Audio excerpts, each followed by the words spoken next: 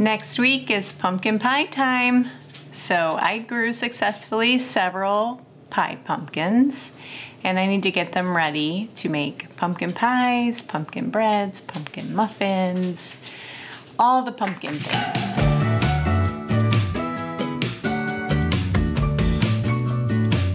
So if you've never made pumpkin pie from a fresh pumpkin, you're totally missing out. I made the one last year for the very first time. It was to die for. But it is a process, so you do have to start somewhat early to give your time to get the pumpkin puree ready. So I want to show you guys that process in case you have any pie pumpkins sitting around from Halloween, fall decorations, and you'd like to try it. Okay, so like I said, I have 4 pie pumpkins. This one, I don't know if it's gonna be okay. It's been sitting outside, it feels a little squishy, so we're gonna check together. But basically what you wanna do is get yourself a cutting board. You're gonna take the top off, slice it in half. We're gonna pull the guts out. We're gonna feed that to the chickens and the goats, or you could choose to clean your seeds and roast them. And then we are going to cut them in wedges. Preheat the oven to 375 degrees and bake them for about an hour. So let's get chopping.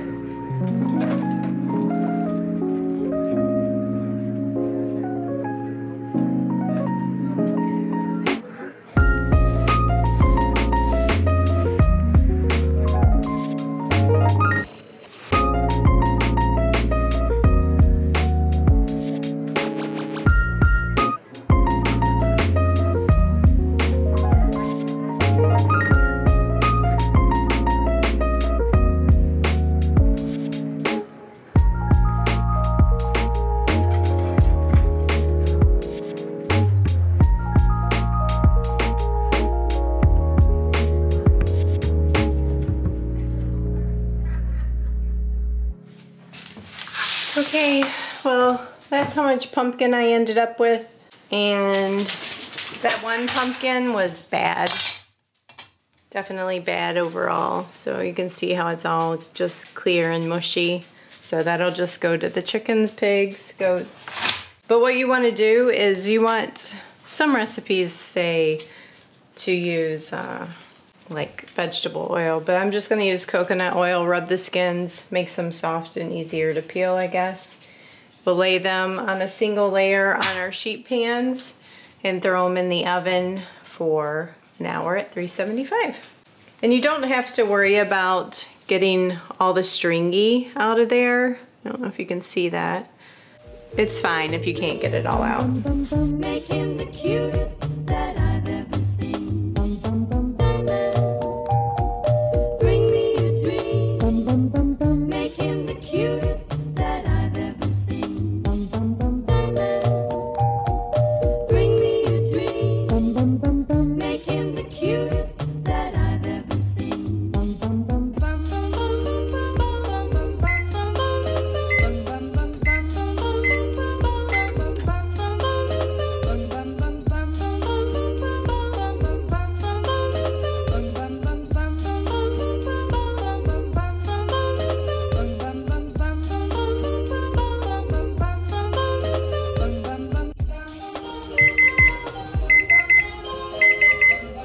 Okay, so the pumpkin's done, ready to take out the oven. Let's see if it's ready.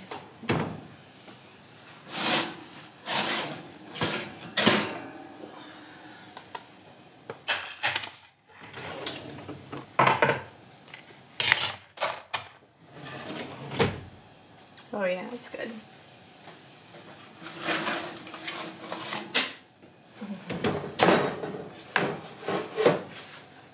Okay, I think that they look pretty done. Can't remember how I was able to tell last night, but I do have to let them cool before I can handle them. So we'll come back to the next step in a little bit.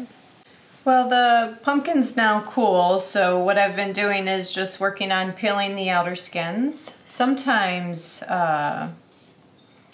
it's soft enough, the skin is, that you can just peel it off with your fingers. But some of this is a little trickier, so I'm just sticking with a knife.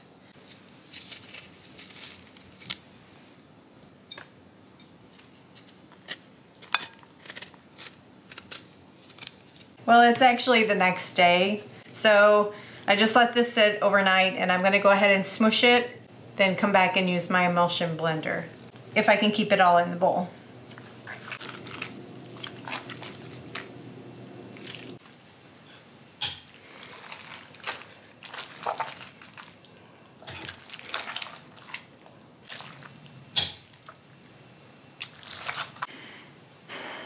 Well, that was an arm workout. Anyway, it is mashed up enough that I can now use my emulsion blender. And I'm sure a lot of you have like proper blenders to use. I have one, but I can't find the lid. So I'm just gonna use this for now. I'm pretty sure I used it last year and it worked just fine. So let's get emulsion.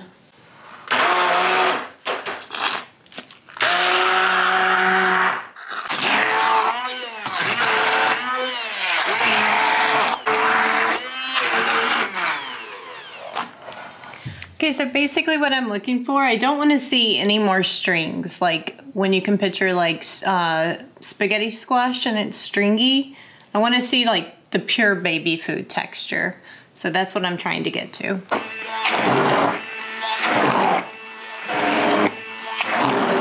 Okay, so pumpkin naturally has a lot of moisture, water content in it. So what we want to do is you don't want that in your pumpkin pie.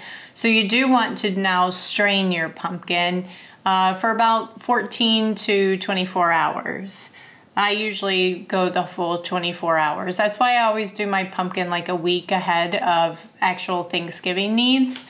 So it has time to do its straining process and I'm not exhausted by the thought of making pumpkin pie when it's really busy time for Thanksgiving.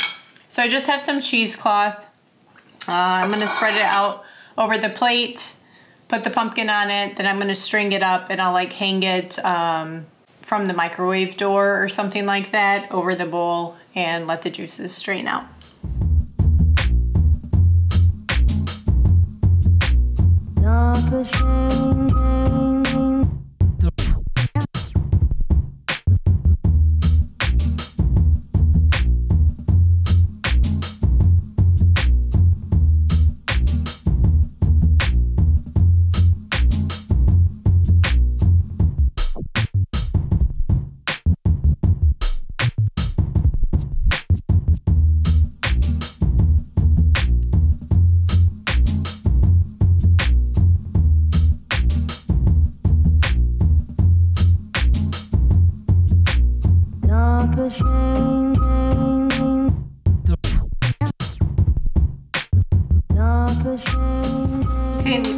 Can you guys see that? How much juice is already dripping out? So that's exactly why you do it. Okay, that is how you prepare a pumpkin to make fresh pumpkin pie. So this will drain for me probably 24 hours because it is quite a lot of pumpkin. I mean, if you just had one pie pumpkin, you could probably just go a few hours even. This will be enough for me for probably 2 pumpkin pies and 3 pumpkin breads or more. What I'll do is I'll go ahead and bag this in individual 1 cup serving sizes and put it in the freezer and it'll be ready to use. So that's step 1. What I hope to do for you guys is get back to you Monday or Tuesday and share with you my pumpkin pie recipe. But it's my great-grandmother's pumpkin pie recipe that is out of this world phenomenal. So just in case you want to make pumpkin pie with me for Thanksgiving, you can follow along. I'll talk to you guys later. If you like this video, please hit the thumbs up. We'd love to have you stick around. And if you know a different way to do this, tell me, because this is only my 2nd year doing it and this is how I do it. So always willing to learn new ways of doing things easier or quicker or better. All right guys, talk to you later. Bye.